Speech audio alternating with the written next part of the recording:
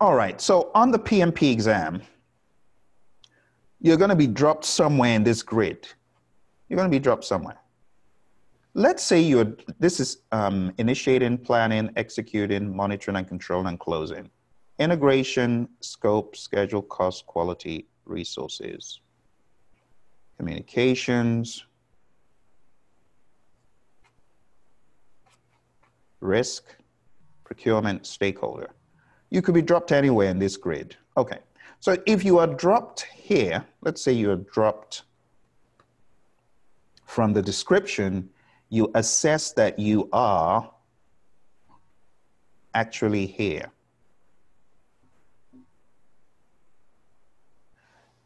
Okay, this is integration. So let's say you're dropped in monitor and control project work here. You could be asked, what do you do next if, one, if you get a work performance report? And two, they could say, what do you do next if you get a work performance report and management needs to review that report? In that case, the answer is going to be, oh, I go this way. I go to manage communications based on the question.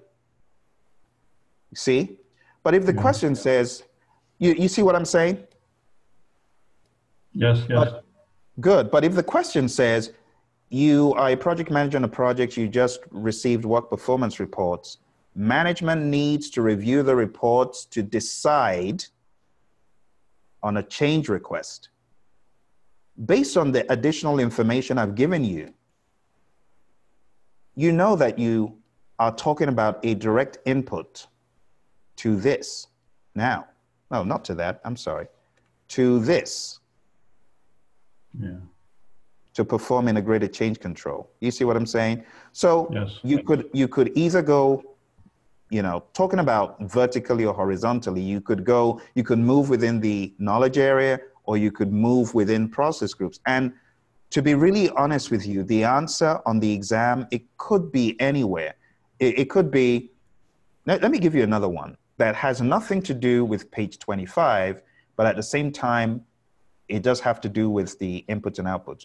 You're a project manager on a project, and you're carrying out a final check of performance on the project. Where would you get this information from? And if you have, basically they're telling you you're in the closing process group, you're doing a final review, where would you get this information from to understand how well the project has performed? Well, if you don't have final report as an option and you have work performance report as an option, that would be a more sensible option than, let's say you had, just to give you an example, let's say you had project documents, project management plan, and maybe EEFs.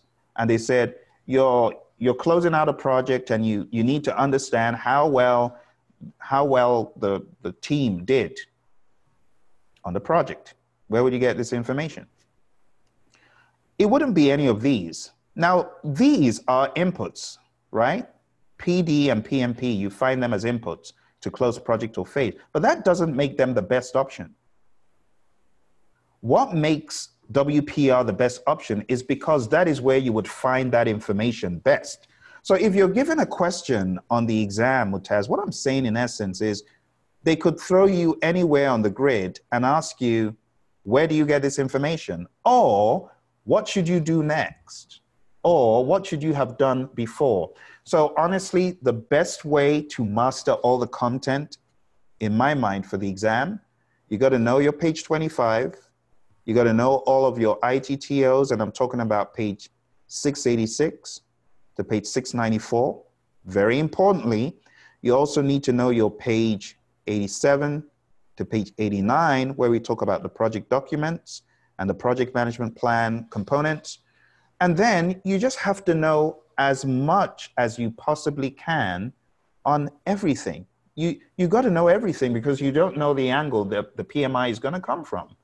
And then your content outline, Your exam content outline has to be read, and you have to be very familiar with the language. You shouldn't be intimidated by the language. If you can do those in addition to everything else we've been doing, I'm very confident you're going to do well. Now, you do know Bill, who was on our meeting with us the past couple of weeks. He's now a PMP. He's passed the exam. And the same way I was quite confident about him going into the test, through our session today, I have developed much more confidence that you guys are heading down the right path and you're going to do what needs to be done. So I'll say, just do, whatever I've been saying. I think you should read this. I think you should do this. I think you should highlight it. Just go ahead and do all those things. But very importantly, on your mock exam, 70% or greater on your first try of the 2020 mock, the challenge mock, and the marathon mock.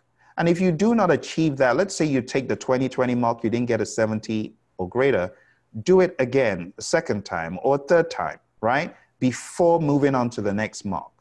Take the next mock, if you get a 70 or greater, awesome.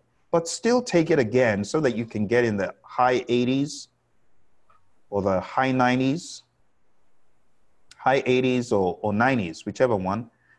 Just close up all the gaps, because if you get 80% on a mock exam, that means you have 40 questions that you got wrong.